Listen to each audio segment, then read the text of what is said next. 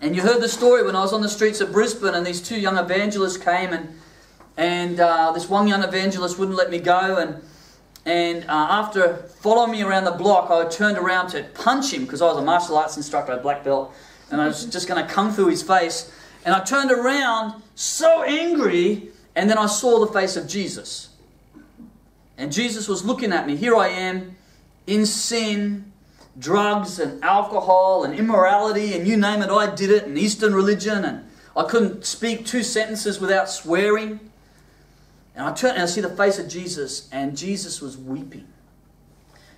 I saw the eyes of Jesus. I looked into the soul of Jesus, because the eyes are the window of the soul. That's what Jesus said. I looked into his eyes, and he's broken-hearted. He's weeping over me, and I knew that he's weeping over me because of my sin. I knew I broke his heart. He's weeping over me. That's a woe. He's weeping because I'm hurting myself. I'm bringing myself under a curse. I'm bringing myself under a judgment. He doesn't want it to happen. That's what it's, whoa. Can you listen to what I'm saying? If you listen to this warning, you'll escape. That's the heart of Jesus in pronouncing a woe. While the prostitutes and the tax collectors were listening to Jesus' words and escaping judgment, the Pharisees were so bound up in their self-righteous pride. When Jesus talked about sinners, they were looking at the Pharisees, they were looking at the tax collector and the prostitute and the publican, and they're looking at everybody else, and they're not even looking in the mirror. Yeah. That is the attitude of a Pharisee. That's right. When you hear the convictions, you hear the words of Christ, and conviction comes, you start looking around at everybody else and saying, that's for them. And you never ever look in the mirror and go, that's for me.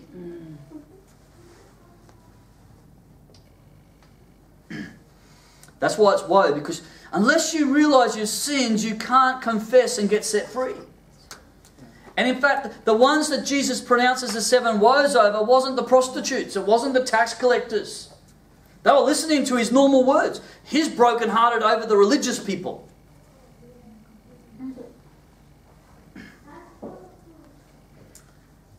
Hallelujah.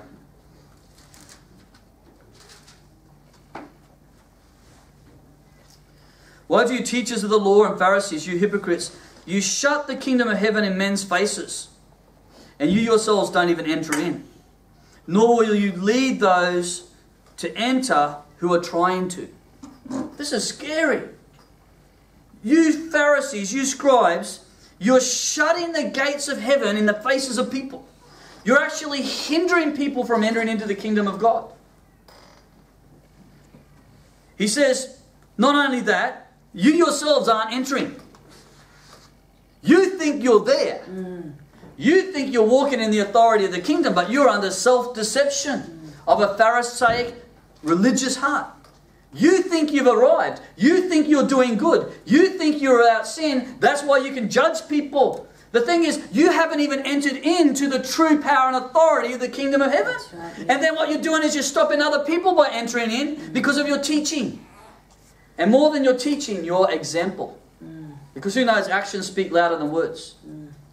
That's why Jesus says, okay, do what they're saying, don't do what they're doing. Because people are following their example. Their disciples would follow their example. He says, nor will you let those enter who are trying to. In other words, not only did they shut the door in people's faces and hinder them from going in, they actively were stopping people from entering in who wanted to enter in. It's like they would, through their teaching, they would actually oppose people that were really entering into the kingdom of heaven. They go, false teaching. That's why they reject Jesus and they reject the followers of Jesus. They call them a cult. And the reason they were calling them a cult is because they're different to us.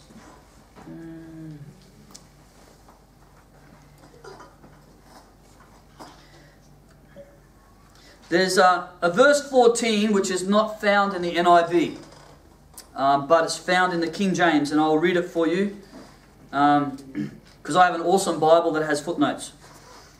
So even in the NIV you can find it, but it's in the footnotes. Verse 14.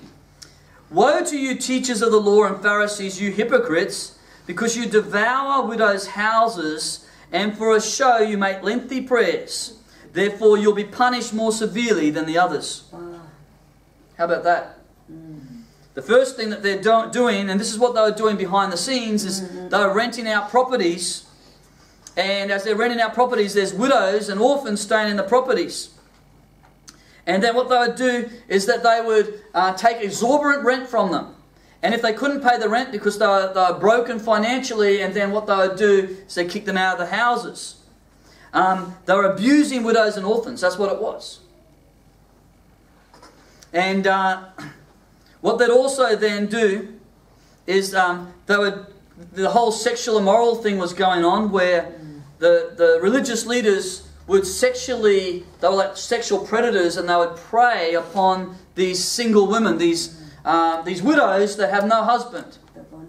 And there's pastors are doing that today. Not every pastor, by the way, but you'll hear stories where pastors are preying on single women sexually. It's a very strong story we hear coming out of South Korea. I've heard so many stories that pastors have concubines and all this sort of stuff going on. But you'll find it in Australia as well. This is what they're doing. And not just sexually, but financially and doing other things.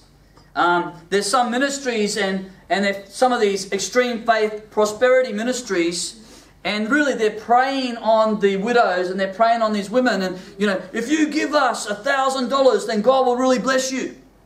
And here are these people that are struggling financially, widows and single women, different things are going on, and they're vulnerable people, but the ministry is preying on vulnerable people to get more money out of them, saying, you know, you'll be blessed if you give $1,000. Now, who knows, if you give by faith $1,000 because God asked you to, you'll get blessed.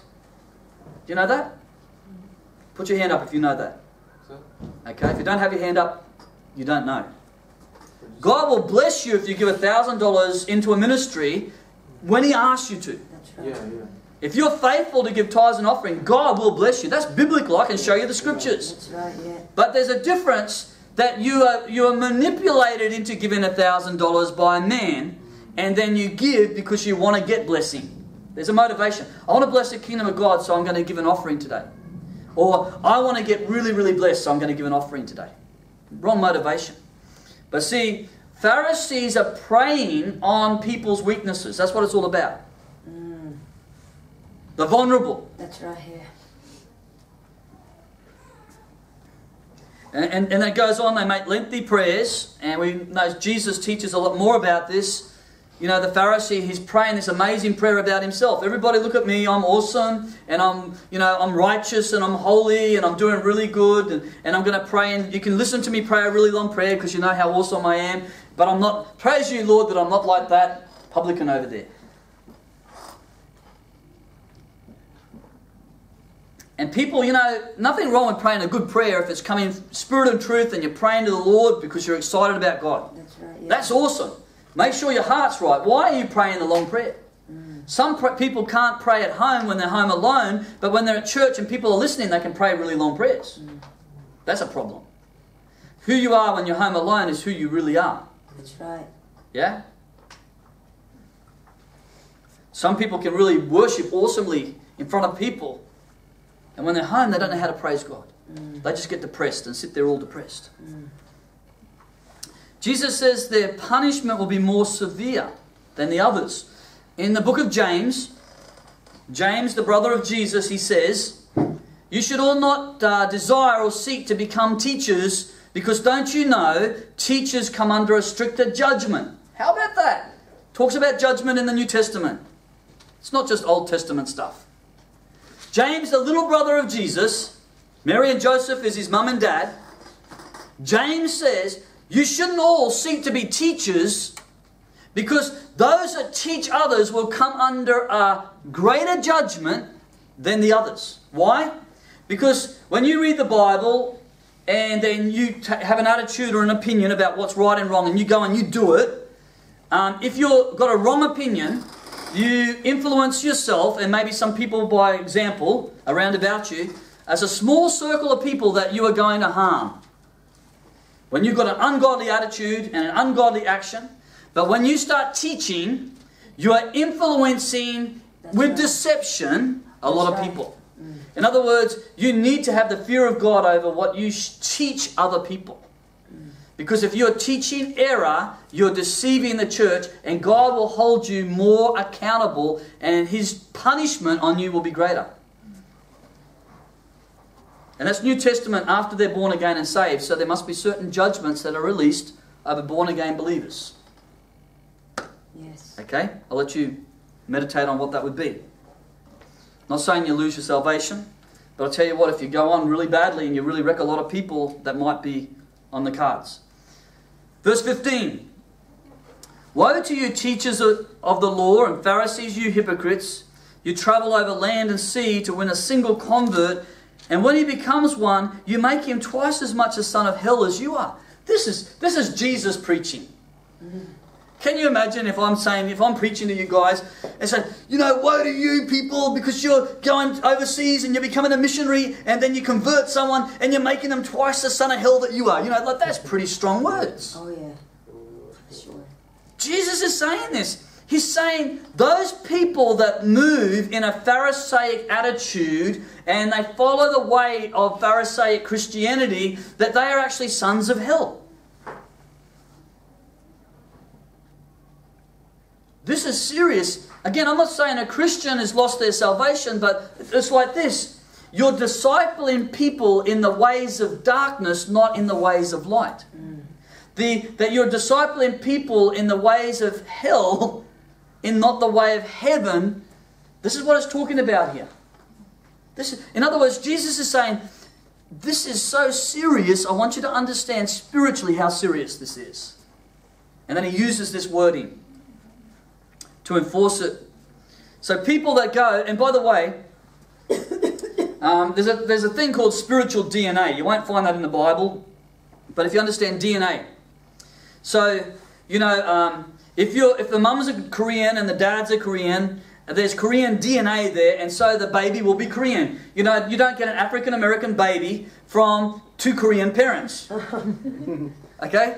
If you did, then the father would be very suspicious. No, really. It's like, and so, you know, I'm a European and my wife's Korean, and so we didn't get a Korean babies, we didn't get European babies, we get Eurasian ones. Because there's a DNA mix going on here. Okay. We need Jesus' DNA. When you disciple people, when you disciple them and teach them the Word, by your actions and by your words, you are investing into them a spiritual DNA. But you know, if you're not a true follower of Jesus, you cannot invest true Jesus DNA into people you disciple. If you are walking in the ways of the Pharisees, you will start to build the DNA of the Pharisee into the people you disciple. That's why we call a lot of seminaries cemeteries. People go to a lot of seminaries to study the Word of God. And after they study 7-8 years of the Word of God, any true joy, any true faith, any true passion they had to be like Jesus has been utterly destroyed. And then they come out, it's like a Pharisee factory. Spiritual death, that's why we call them cemeteries. Be very careful the Bible colleges you go to. Be very careful when you go to study theology, because some of those places are Pharisee factories. And then what happens is you get this system where people are pursuing title, they're pursuing the position, they're pursuing the competition spirit. We want the church with more people. And in order to get more people, we'll do whatever we can to get more people in. And they pursue numbers. They pursue finances, because it says, Jesus talked about the Pharisees. They got really angry at Jesus when he talked about not worshipping mammon. And as the Bible says, the reason that they were angry at Jesus is because they loved money. The whole thing, the love of money, covetousness. And so we've got these people, they're going into ministry not because they love Jesus and they want to serve Jesus and they want to reveal Jesus to people and they want to bless people in Jesus' name. No. They want to go into ministry because they want a job. That's right. Yeah. Not really. They want a good income. And if they don't get a good income out of it, by the way, they're not going to go and serve that church. That's right. Because you don't give me enough money. It becomes about money. It becomes about income. It's not about, I love Jesus and I want to do all I can to reveal Jesus to other people. And I want to just bless people in Jesus' name.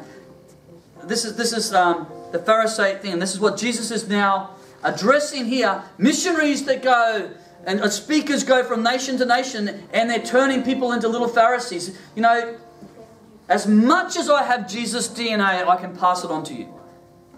That's why I want to walk in humility and say, you know what? When I recognize in myself some of the Pharisaic traits. I recognize that they're there. Humbly, I'm working through them. And if you can walk in humility too, this is where the power of humility is, even though you're not 100% like Jesus yet, humility itself is a Jesus DNA. You understand that? When you confess your sin, you confess your failure, you say to people, I'm sorry that I just haven't been a good example to you in this. I lost my temper when I shouldn't have lost my temper. I really ask you forgiveness. So I instantly remove the Pharisaic example and I bring in a Jesus example through humility. Jesus goes on, woe to you blind guides. Just think about that. Jesus calls on blind guides. Verse 17, you blind fools. Verse 19, you are blind men. He says this several times. In other words, you are spiritually blind. You don't see the truth. You don't see God as God really is. You are like the blind people leading blind people who all end up in a ditch.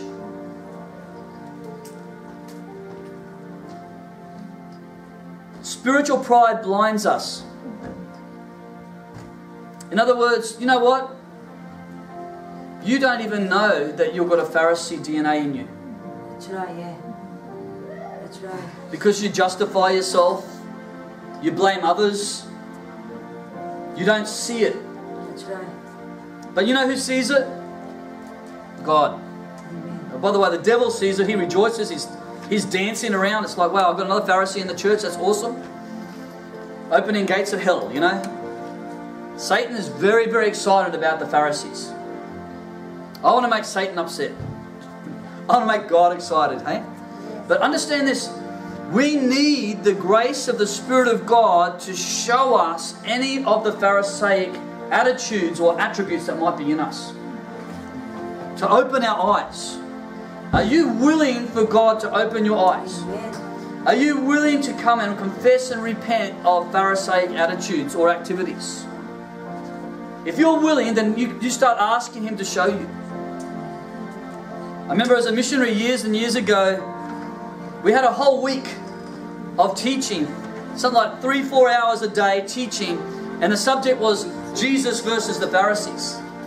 So we had like 20 hours on the Pharisees, you know, versus Jesus. They got Jesus stuff as well. But the interesting thing is, by the end of the week, man, I was getting so grieved at myself. Because the more they talked about the Pharisee, here I am, I'm a missionary, and there's a Jesus DNA part of me, which is awesome, but there's a Pharisee DNA part, and I started seeing the Pharisee in me. By the end of the week, man, I was just going before God, and I was repenting, saying, I want to put that Pharisee to death, you know. Let's just close our eyes. If you really want to become like Jesus, you've got to deal with this Pharisaic issue.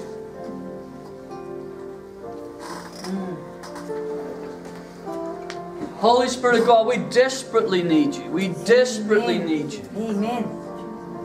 Show us, Lord, wherever there might be the seeking of the praises of men. That's right, yeah. Wherever there might be the seeking of position or power. Forgive us for wherever there might be the seeking of titles. Lord, show us in our hearts if we're being blind guides leading the blind. Lord, show us if there's any Pharisaic DNA in us. Show us, Lord, if we're on the outside looking like we're religious people, but on the inside that we're full of darkness.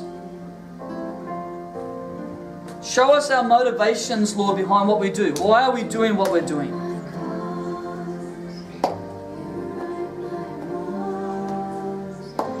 Open up our eyes, open up our understanding.